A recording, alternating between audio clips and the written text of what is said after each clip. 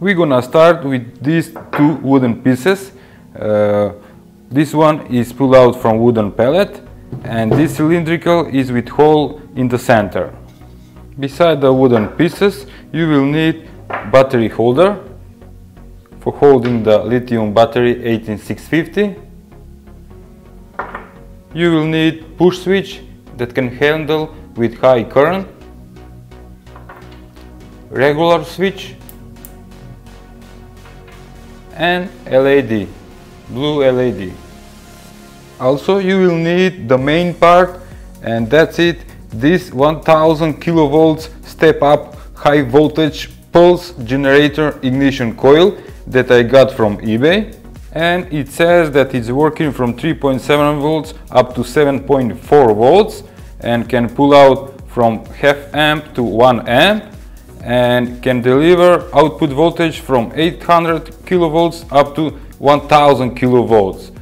Please pay attention to safety when using. I forgot to tell you that this ignition coil costs around $3. On this wooden piece we're gonna make some cuts for fitting the ignition coil. From this side we're gonna make hole for battery holder.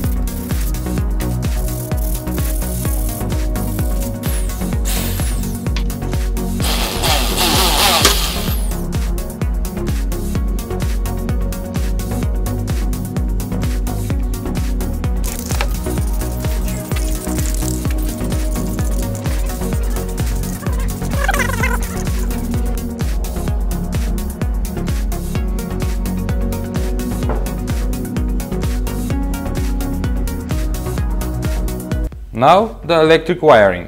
From the battery, electricity will go to the first switch. From here we'll power up the LED.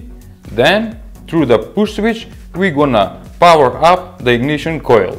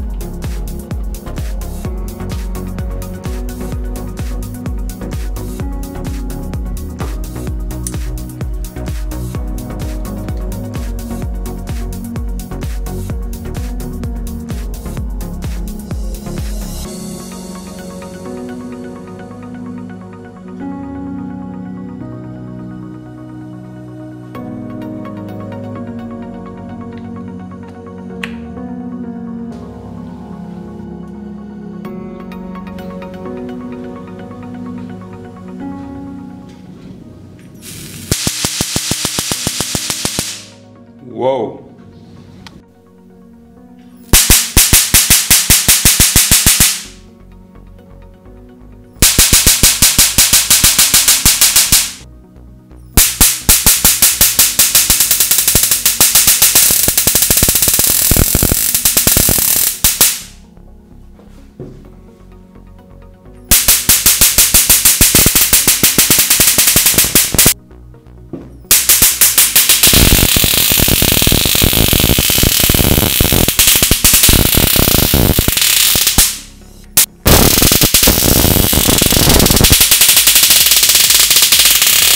For about $2 you can buy high frequency inverter electric igniter coil from eBay, and it has couple of components.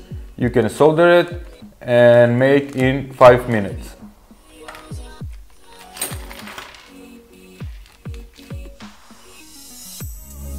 In item description you can find the schematic for building this circuit.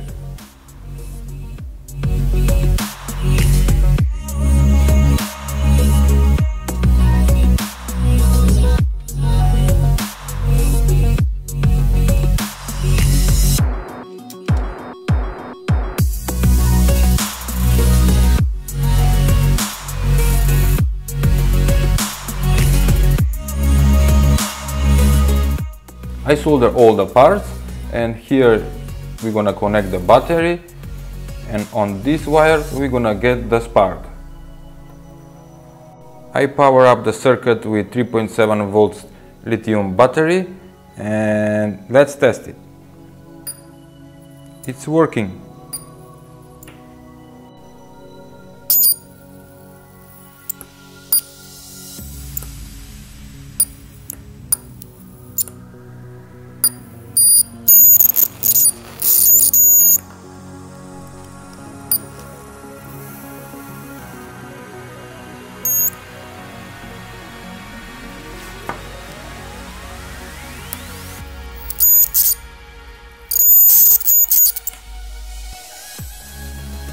The electric lighter we're gonna use for making cannon gun. We're gonna glue the handle, glue the electric lighter, and see what will happen.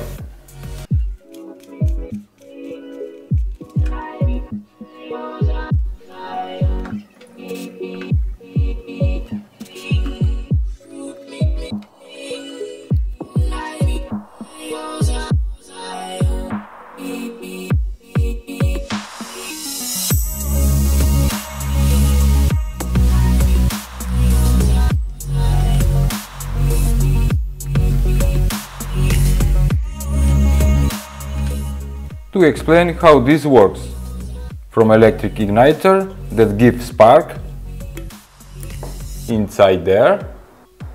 This electric lighter is powered by 3.7 volts lithium battery, and when we put fuel inside and press the switch, kaboom!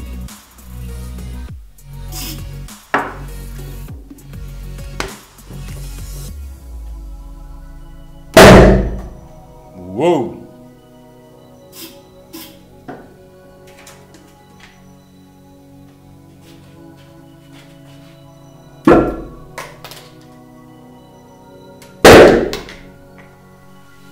From aluminium foil we're gonna make cannonball.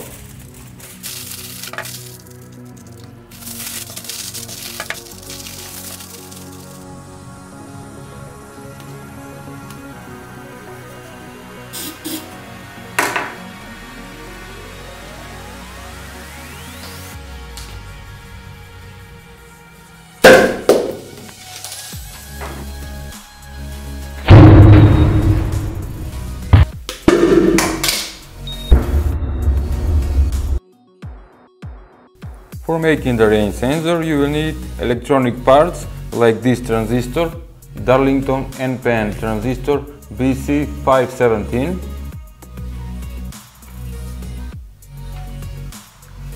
ordinary LED and resistor 10 kilo ohms, a buzzer,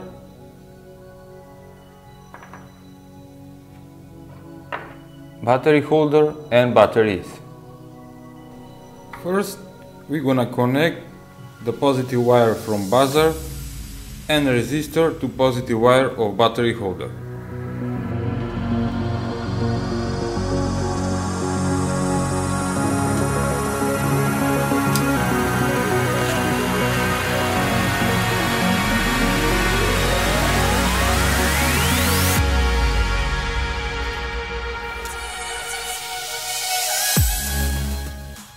The transistor pinout is collector, base, emitter.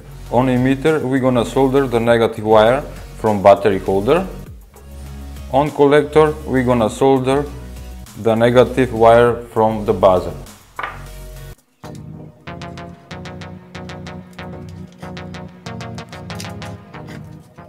Before we proceed to next step, check the circuit that is working.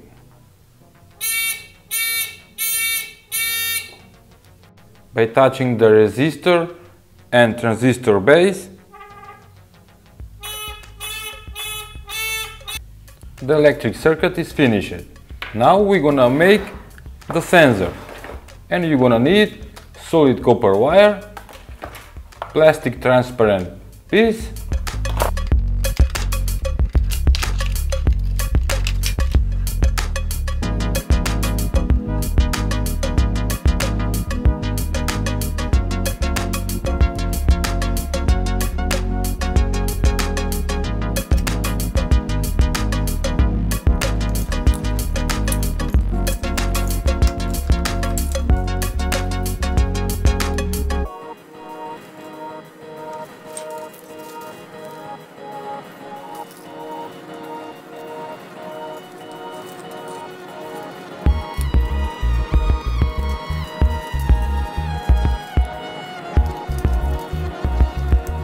As you can see, the contact sensor for rain is finished and it's made from two copper wires who don't touch each other.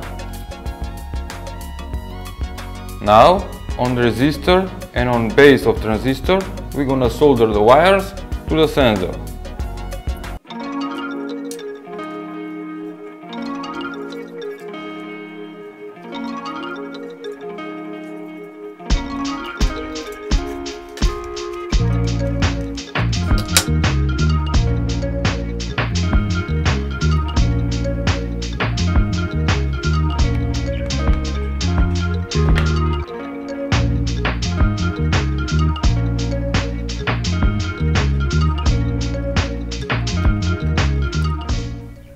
The rain sensor is finished, and now we're gonna test it.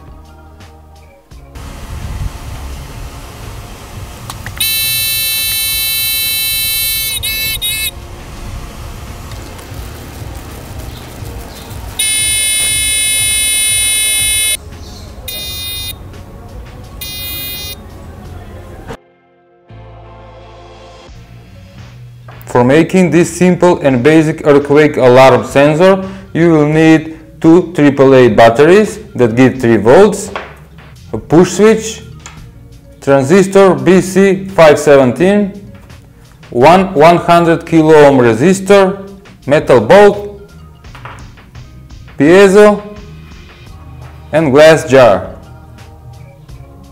and one LED.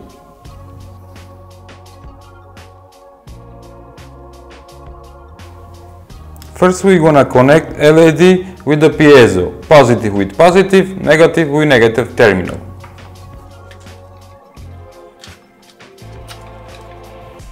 Just to remind you, this is the transistor BC517 and this is the collector, base, emitter. Collector we're gonna solder to the negative terminal of piezo and LED. On transistor base, we're gonna solder the 100 kilo ohm resistor.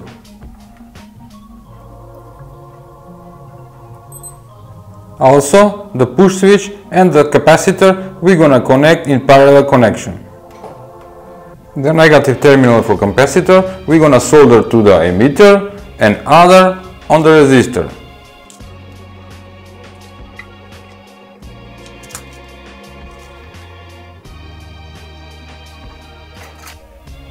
The sensor wires we're gonna solder on positive wires from piezo and LED and other on 100 ohms resistor.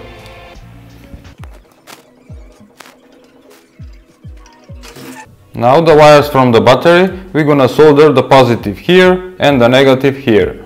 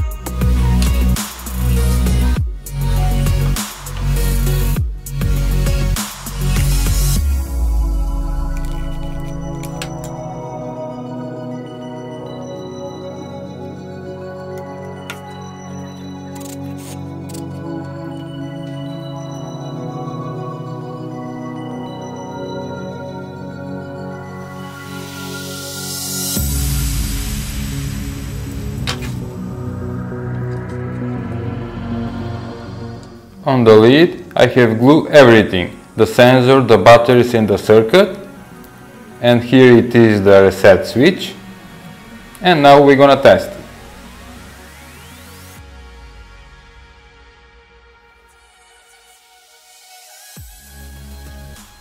The motion sensor is very simple. If he detects any motion, sound alarm will activate.